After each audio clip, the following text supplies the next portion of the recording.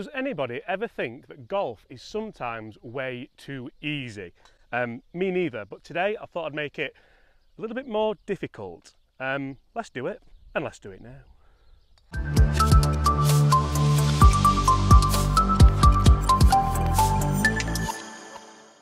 Hi everyone, my name's James Robinson and welcome to this YouTube channel. Guys, today I have a treat for you. I'm playing one of the most difficult golf courses in Europe with the G-Force Swing Trainer set. Guys, I have a driver, I have a 7-iron, I have a wedge, and I even have a putter. This is going to be quite interesting because you can see, you can really see how much you have to get your rhythm right with these. Guys, I'm going to take on some of the hardest holes on one of the hardest golf courses in Europe. But first of all, I'm going to have a little bit of a warm-up to see if I can actually hit these clubs because it looks quite difficult. I'll get into what these clubs are actually for as well. Let's start with a putter and move our way backwards. Now, you see, rhythm and timing in golf is vitally important throughout the bag with every single club. Starting with the putter here with the G-Force clubs, you can really see how difficult this is potentially going to be. You can't force it, you can't manipulate it, you have to let the forces, the G-forces, go on, go on, go on. Oh, you have to let them work, guys, and you have to use the weight of the club to actually hit the ball. Now, if I'm struggling this much with the putter, imagine what the driver's going to be like. Stay tuned for that, and subscribe, guys, if you're enjoying it. Oh, this is so difficult, even just this. Right, we've made one. We've made one. Let's, oh, I can't lean on that. Let's get to the range. Oh, in fact, no, wedges. Wedges. The wedge I have is a 55 degree. Again, it's the G-Force floppy shaft. That's the scientific name I'm going to call it. And again, you have to keep in control of this club head, or you're just going to duff it, you're going to shank it, and it's not going to be very fun. Oh, that's actually, I'm not going to tell you which one I was aiming at, but I actually quite enjoyed that. That's going to come down the hill as well. The greens here are outstandingly fast. Oh, that's the difference. Comment below, what am I going to shoot? I'm going to take on a par 3, a par 4 and a par 5. Ooh. Let's go to the range.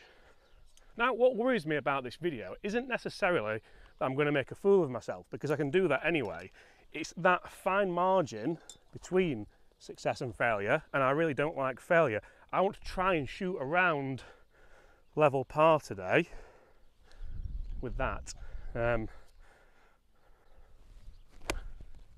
that's a little bit right. See, distance is going to be an issue as well. I've got no idea. Yes, we have a wedge, a 7-iron and a driver, but how far?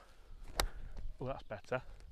See, it's really starting to train in that rhythm of releasing the club down and using the weight of it. 7-iron, this is the first ever attempt with these clubs. I wanted you guys to see it. Right, we're aiming kind of straight down the range. And that was a duff.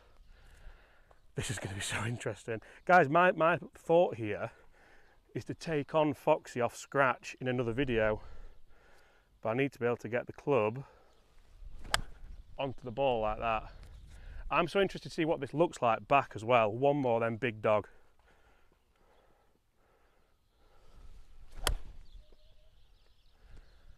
The strikes are phenomenal. It's just a little bit right. This is what you've all been waiting for, I think. Obviously, I don't think they are designed to go and be played with. They are training aids, I can't stress that enough, but this is a bit of fun.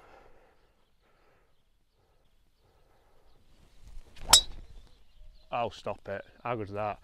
Let's get out on the course. We're breaking par, Foxy. We're going deep. That warm-up went way better than anticipated, and now I'm actually looking forward to this. You know what, they can all just go in there. In you go. Right, guys, we're going to kick things off on the second hole, par 3, 145 metres, around 160 yards. This is about the distance I would hit my standard 7-iron, so we're going to need a pretty good strike. I don't think I'll get the ball speed maybe with this shaft, although maybe it'll act as a bit of a catapult as long as we get the strike and we use the forces, the G forces, those ones. Right. Come on. going to go right a bit. Struggling to square the face up on the range. How good's that strike? Just get in a little bit. That's gone miles, and I'm taking that. It's a missed green, but we'll use the wedge. And you see a lot of people might be thinking, James, why are you bothering doing this? Why are you using these silly clubs on such a difficult golf course? Because it's fun, and sometimes it's nice to do something a little bit different, and I think this could definitely help with a lot of people's rhythm. So there we go, the rhythm is a dancer. So we are actually flag high here, but what worries me is this lie. I don't think this is going to be easy to get the loft on it, because that is a downhill flag as well. We almost need to get this running just a touch.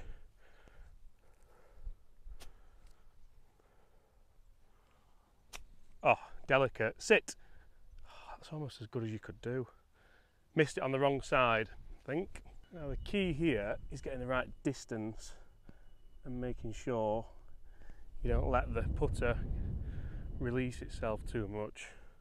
A 4 isn't a bad score on the opening hole, but a 5 is. How's that roll? Go on, go on, go on! Oh, you've not hit. We'll take that and we'll move on. That was a fantastic roll, and that's a bogey to kick things off. Par 5 next. Right, this is where I really hope that shot wasn't a fluke on the range. It's definitely going to be a 3-shotter today, because all we have is a driver and a 7-iron, so hopefully it's driver 7-iron, 7-iron, 7-iron, when we get on there.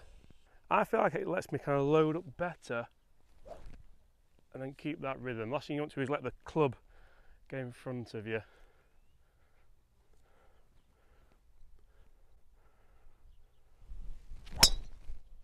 Cut. Cut! It was good, it was just a bit pulley. Oh, we'll take that all day. It's landed on the hard pan, so it might actually give us a little bit as well, and that was actually quite a good strike for the circumstances. You could, yeah. I think that was a success. I think when you see something, I recognise the line on the ball. There she blows. That's massive. That's run all the way down this path here. That's is it cheat codes?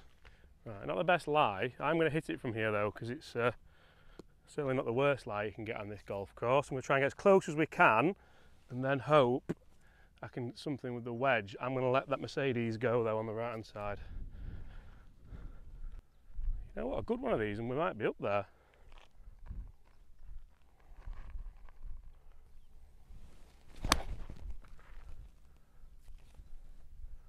Sit. That's gone near the bunker, and if it's gone in the bunker we are absolutely screwed. I felt like something happened to me balance then, like I just tried to hit it too hard.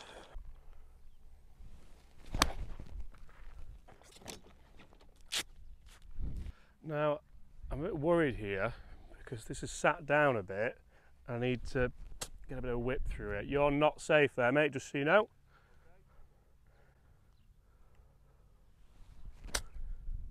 Oh, be as good as you look. Sit, sit.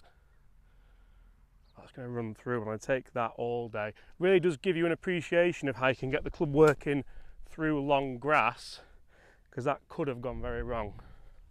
So to talk seriously for a second about the G-Force clubs, for me it's something which certainly does help you feel the weight of the club. It helps you feel how to release the club properly, and it is used by a few top pros and a few top coaches just to get people a bit of a feeling. Obviously I've taken this to the kind of next level by taking it not only out on a golf course, but out on one of the most difficult golf courses you could find, but certainly something to take to the driving range and have a go with. Right, not a lot of stop there. It has run out quite long, but it's a birdie putt and it's a green in regulation. So let's see if we can roll this down here. The last putt was actually quite good. Left it short again. Distance control so difficult with it. I'm taking that all day, guys. That's a 5, that's a par. We're still 1 over par. Quite a difficult par 4 coming up, but if we get the drive away, it should be a 7-iron in, hopefully. Oh. I'm not going to lie to you guys, this is going way better than I anticipated, so there's that.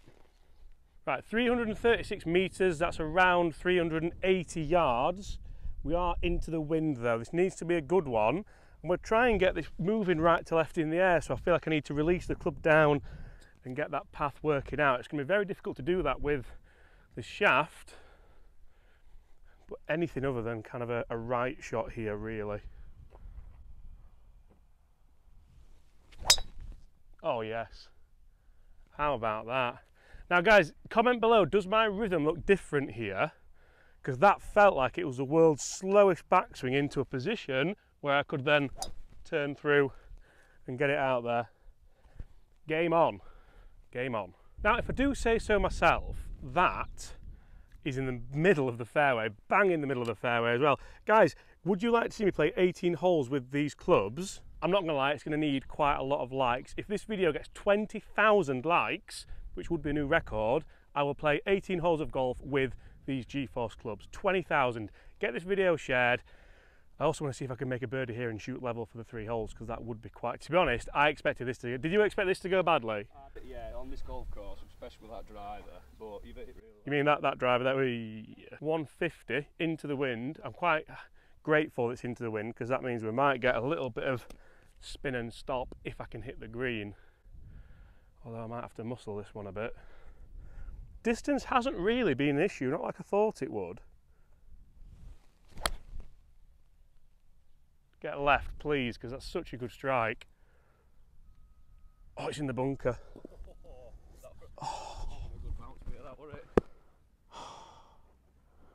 That felt so good as well.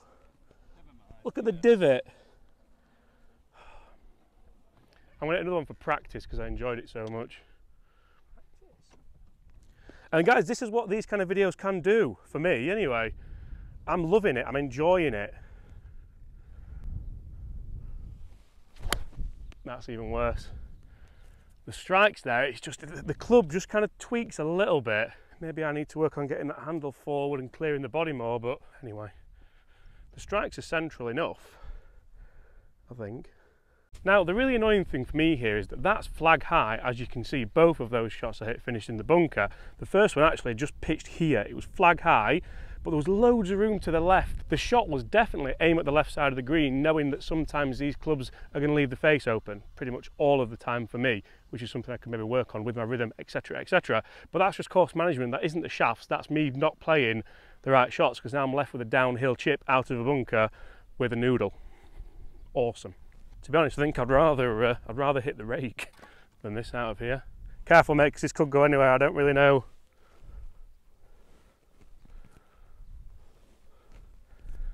That's like the last place I'd stand. Get ready. All right. I've seen you in slips, mate. I'll tell you what. Oh, that was delightful. Look where that was struck as well. There's something in this. Guys, there's definitely something in this.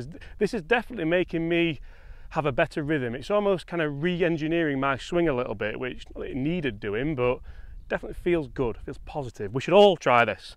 There's a title. I'll tell you what, I don't think I'd have got that close. Well, maybe I would, but it would have been a totally different shot. I wouldn't have been able to land it there and release down. This is a huge putt in the context of this challenge. This is for a par.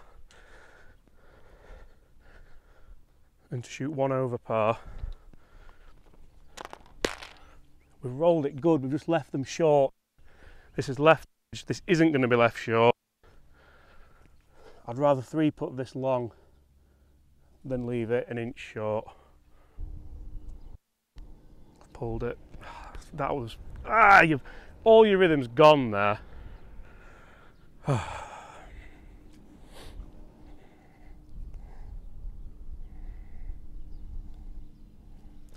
And that is another bogey, guys. That's 2 over par for 3 rather difficult golf holes here at Desert Springs with shafts that you could say are impossible to use. Guys, thank you so much for watching. Smash that subscribe button if you want to see more. I'm now going to take on Foxy off scratch with these golf clubs. So stay tuned for that. And apart from that, guys, huge thanks to Desert Springs for hosting us. I'll see you all tomorrow. Bye. Hold on, mate. Are you having a go? These are impossible. Go on, then. I've just ducked it 3 times in a